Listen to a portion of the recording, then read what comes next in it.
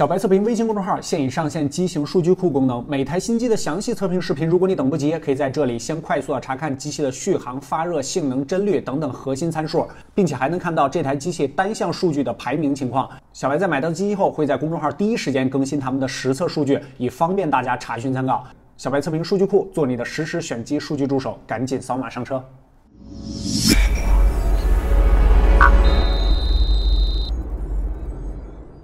Hello， 大家好，欢迎收看这一期的小白测评，我是王九。今天这一期视频为大家带来的同样是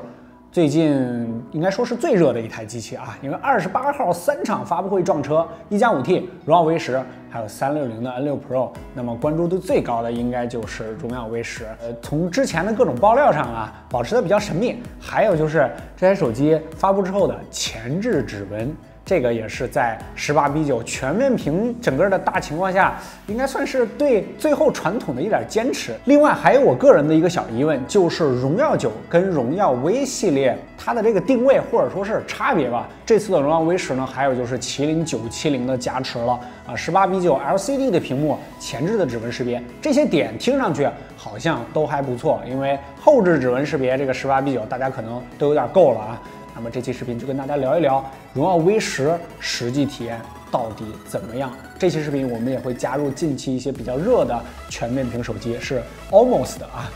不客观真体验。小白测评荣耀 V10 马上开始。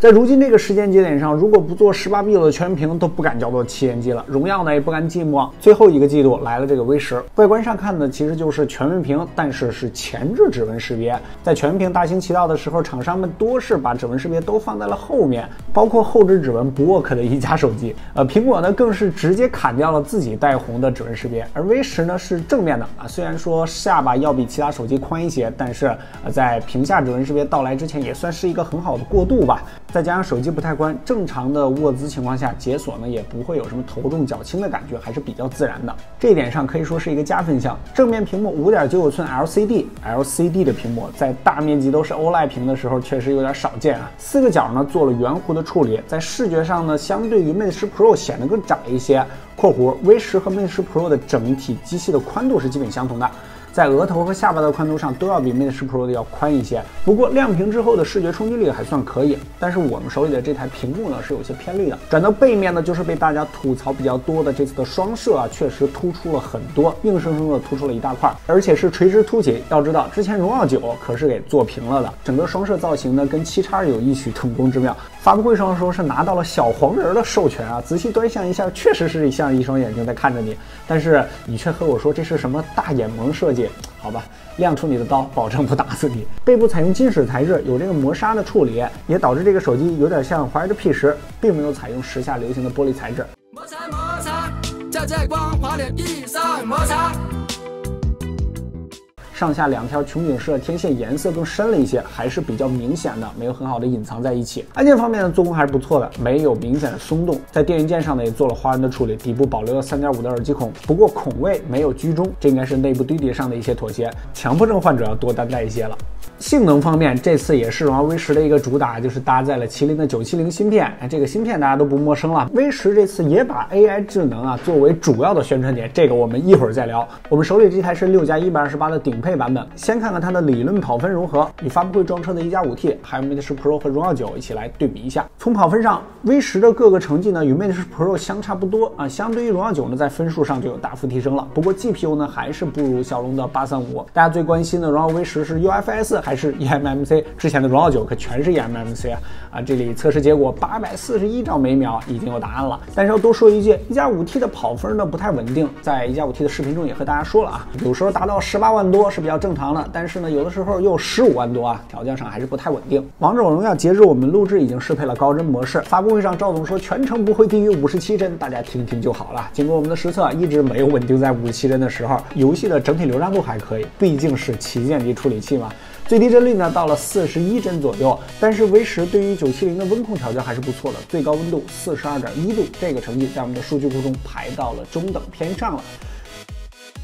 再看一下大型3D 游戏《崩坏3》，普通场景中能稳定在50帧左右，不过在复杂场景下呢就会掉到35帧，帧率呢是比较低的啊。不过没有特别明显那种卡顿感啊，看来在 GPU 上呢还是吃了亏。我们再来看一下时下最火的吃鸡游戏，在这儿我们选的是《荒野行动》。开启高帧率模式后，在游戏准备和跳伞的时候，基本能稳定在58帧左右，毕竟没什么动作嘛。但是开启游戏之后落地就可以看到帧率直线下降，全程基本在30帧左右徘徊，画面也是很不流畅，更有几次掉到了20几帧。对于我这种从来没有吃过鸡的新手，这简直就是增加了物理级的难度啊！反观1+5T 让我有点意外啊，本来835的 GPU 呢理论上要更好一些，从开伞之后帧率就瞬间掉到了30多帧，在游戏中呢更是从来没上过30帧，让我一度怀疑我有没有开高帧率模式，看来是不能让我愉快的吃鸡了。在微博、淘宝的帧率测试中，两款软件应用效果呢都比较良好。微博呢肯定要比淘宝流畅一些了，这个原因大家都知道。这些软件在运行的时候都没有出现锁核的情况。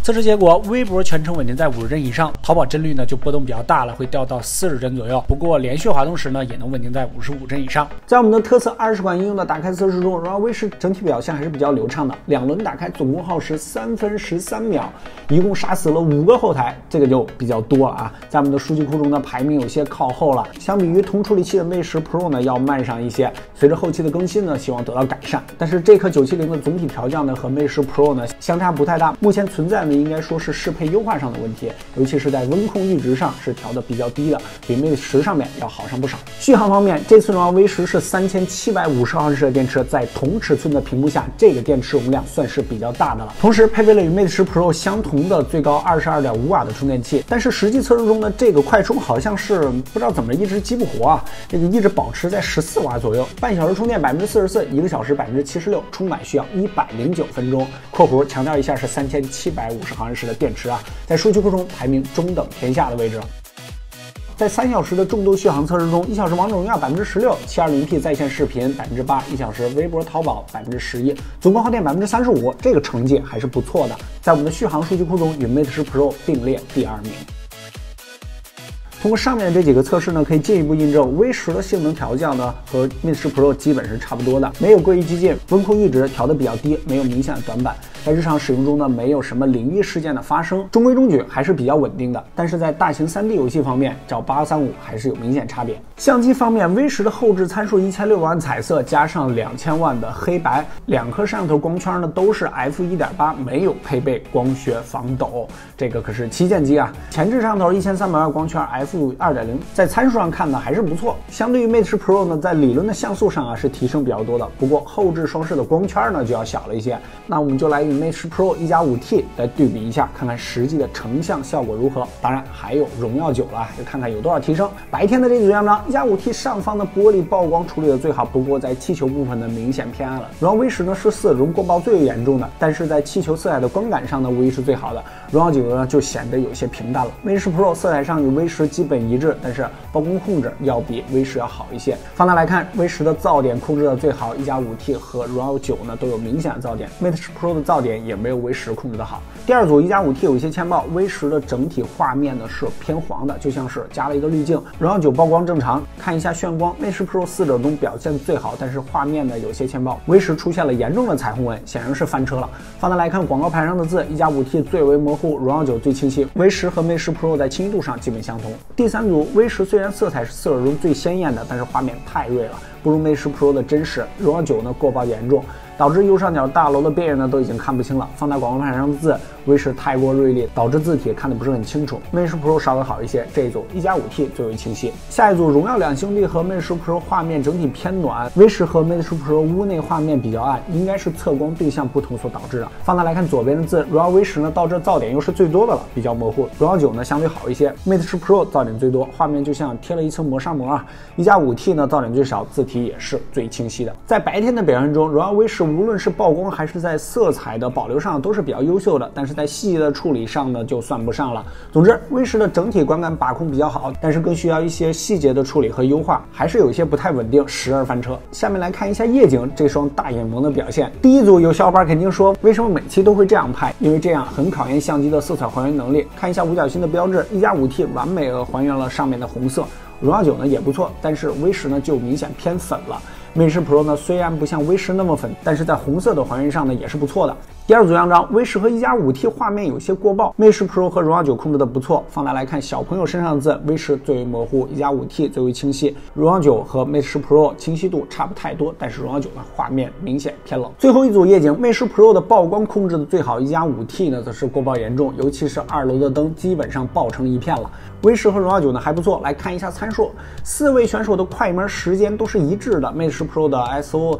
是160，压得很低了，而严重过曝的一加5T 已经到了1000。再看一下右上角的字 ，Mate10 Pro 4者中是最为清晰的 ，V10 最为模糊，荣耀9也要比一加5T 好上不少。在夜景的表现中 ，V10 照荣耀9呢还是有不少提升的，但是表现呢还是不太稳定，时而翻车，并且在调教上呢没有 Mate10 那么成熟。还有一点就是在 V10 拍摄夜景的时候，对焦会有非常明显的拉风箱的情况，用户体验很不好。最后我们再来看一下人像表现如何。第一组这大家都很眼熟了是吧？全村的希望。先来看一下肤色的情况，荣耀9有些过曝 ，V10 呢有些偏黄了，一加5T 最为真实 ，Mate10 Pro 呢有些偏红。虚化效果，一加5T 是4者中虚化最不明显的一个 ，Mate10 Pro、荣耀9和 V10 呢虚化效果都差不太多 ，Mate10 Pro 表现最好，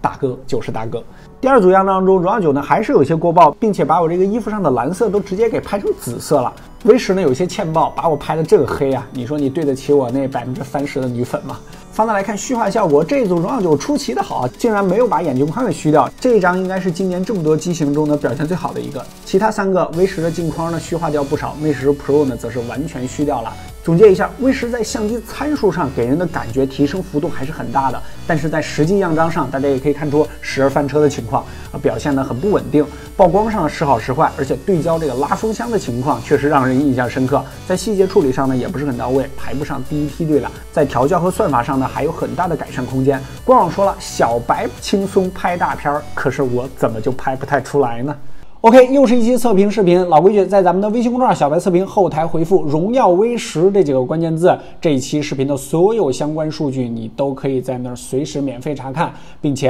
也能参与我们的抽奖。这期我们的奖品依旧是来自米家的一套螺丝刀。小白测评微信公众号做你的实时选机数据助手，我们的机型数据库也更新到了 2.0 了，赶紧来看看。系统方面呢，本来是不太准备说的，因为它就是基于安卓8.0定制的 EMUI 8.0，也就是和 Mate10 和 Mate10 Pro 上相同的一套，也是吃上奥利奥了啊，值得庆祝的一件事儿。在这儿呢，我们就要聊了这个发布会上花了大篇幅时间来讲的 AI 的事儿了。从荣耀去年自己的 Magic 手机，再到荣耀 V10。AI 人工智能这个概念就被反复的提及。当用过一段时间荣耀 V10 之后，可能是用的时间还不够长吧，还是用的方法不对啊。总之，我真的没有很好的感受到 AI 的存在。在这注意，我说的是没有很好的感受出来啊，并不是丝毫没有感觉出来。之前这么说是因为在使用的过程中 ，AI 人工智能呢确实能带来一些不同的体验，比如说拍照的时候，相机会根据被拍摄的不同场景啊，做出相应的不同算法优化。但是实际提升效果又有多少呢？上边的环节大家也都看到了。另外在这儿呢，再多说一句屏幕啊，因为今年呢苹果都换成了 OLED 屏，导致整个大环境 OLED 屏、A 屏啊特别多。有很多小伙伴呢是天生不太适应 A 屏的啊。我在这说一句，你就不要强迫自己去适应 A 屏了，尤其是对频闪比较敏感的小伙伴。有些小伙伴说这肉眼感觉不出来频闪啊，我也感觉不出来。但是不排除有些小伙伴这个眼睛啊天生火眼金睛，对这方面呢确实比较敏感。如果确实不适应，不要强迫自己受罪啊，老老实实买一个 LCD 屏幕的手机。手机一开售，有很多小伙伴跟我们反映说有拖影的问题，我们实测了一下，在温度低的情况下确实有一些拖影，但这基本也算是 LCD 屏幕的一个特性。我们跑完分，手机温度上来之后啊，拖影这个问题呢基本也就感觉不到了。人脸识别这一块呢就没必要太过纠结了，就目前的技术呢做到秒解肯定是没有问题。然后 V10 呢跟一加5T 一样，也是你在拿起手机的时候就已经做好了预判，基本上一亮屏就可以瞬间完成解锁，而且可以快到让你感受不到这个过程。但实际速度上呢，照一加5T 呢还是有差距。不过也就像5T 中视频说的，目前安卓阵营的人脸识别呢都是基于这个相机完成的啊，基本上用照片呢都可以给解开。V10 虽然说用照片解开的成功率非常低啊，我们只是在平常使用中呢解开了1次，但是这个安全性呢还是照指纹呢肯定要差了一些。在目前也是一种辅助解锁方案。总的来说，V10呢是有点水桶的，没有什么槽点啊，没有明显缺点的手机，但是亮点呢也基本没有。但是这个前置指纹识别是加分项啊，也正是因为它的加入，让 V10在众多的全面屏手机呢，引起大家的关注。当然了，这也是我们暂时把18:9的手机全部都称为全面屏手机的基础上啊。但是问题呢也不少，比如说这个 AI， 我确实是没有感受到啊，多半这个 AI 呢现在还是有一些炒作概念的嫌疑。其实 Mate10Pro 呢，我也没怎么感觉到。购买建议上呢，如果你喜欢全面屏，但是痛恨后置指纹识别，那么 V10呢是个不错的选择。但是你想体验所谓的那么高深的 AI 技术呢，那么这台手机起码在现在这个状态下，不能带给你与其他手机不同的体验。还有就是相机方面的问题，希望后期更新赶紧解决。两台机都体验之后呢，首先在定位上啊，我个人的感觉应该就是荣耀 V 系列一直就和小米 Mix 系列那个是差不多的，做一些新技术的探索啊。而荣耀9啊，就是以品牌命名的，比如说下一代就是荣耀10了，就是担当走量。但是呢，两台手机的定位上呢，也有一点可以说重合吧，就是都是比较年轻，都是比较时尚的这个定位。但是从调教的成熟度上，就和1加5和1加5T，小米6和小米 Mix2是一样的。相机方面，尤其是荣耀9呢，明显要比荣耀 V10在调教上要更成熟一些。荣耀 V10呢，可能外部加持了，比如说18:9的屏幕啊，或者说970啊这些的硬件性的加持比较多，但是实际软件调教上呢，可能花的时间，我觉得荣耀9是更多一些，起码在给我的实际的使用体验上是这个样子的。但是不管怎么样，18:9的全屏大潮已经来了。虽然说这个可能改变并不大，或者说只是增加了一些视觉上的差异，但是都是向前进步的。如果现在我再用那个荣耀9，或者说再用1加5跟1加5T的区别，或者说小米 Mix2跟小米6的区别，确实就有点回不去了啊。好了，这一期的荣耀 V10呢，看着还是非常不错的，但是这个问题呢，确实也有一些，尤其是在 AI 上这个提出来的那些什么发布会上花了大篇幅时间讲啊，实际体验上感觉真的没有什么你能感觉到的地方吧，就这样说。OK，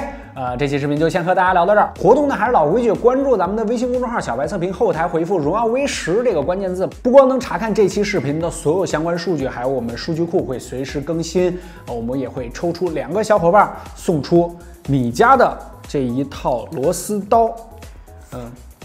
这个还是做的非常精致的啊！这个一个是在微信公众号回复荣耀 V10送，还有就是在我们的新浪微博小白MTX 转发这期视频的置顶微博，随便你的好友，也会送出一个米家的这一套螺丝刀。我觉得是吧？理工宅男必备这个螺丝刀一套。对视频有什么建议、质疑、提问，欢迎大家关注我们的新浪微博小白MTX，直接评论或者是私信就可以了。不客观真体验，小白测评，我们下期视频再见，拜拜。Champion standing in the Hall of Fame, and the world's gonna know your name, cause you burn with the brightest flame. OK， 这一期的小花絮部分呢，跟大家聊一聊我们微信公众号的一个数据库。我们上线呢已经有1个月的时间了吧？有一些小问题大家一直在问，就比如说这个数据库的更新上面。这更新上呢，就是我们这个拿到机器之后，买到机器之后，然后测试出来会第一时间更新。它这个数据更新速度可能比我们视频要早一些。比如说视频你还需要剪辑啊，还需要现在这样在录制啊，在上传啊，可能需要好几天的时间。但是这个数据，这个5个核心的数据，大家可以自己去看啊，比如说发热什么的、帧率什么的，我们会第一时间更新到里面，测试出来就当天就可以更新上去，所以说速度是最快的。还有就是在更新的这个频率上面，就比如一些小伙伴说这个系统的版本更新上，这个我们确实是积极的吸纳小伙伴们的意见啊，就尽量完善这个数据库。但是呢，我们也不可能就是它更新一个版本，我们就给它重新测一遍，更新一个版本就重新测一遍。这个小版本上呢，我们就不再更新了。然后就是在大版本，比如说这个比较大的更新的时候，我们会再重新测一遍，重新更新我们数据库。我们数据库这个头条呢是总榜，后边有一个小时间啊，比如说现在啊录制的时候，我们是更新到了12月1号所以说大家可以看这个时间，比如说之前发布的机器啊，基本上都会有。还有就是有一些数据可能不太完善，就是因为那些比较老的机器，那时候我们没有建立数据库，所以说那个机器已经回血卖掉了，没法再给大家做了。当然有一些这个手机呢，它是屏蔽了测试软件，这个我们也没有办法给测试啊。OK， 后面再有什么问题，之后的花絮中我们再和大家详细讲解。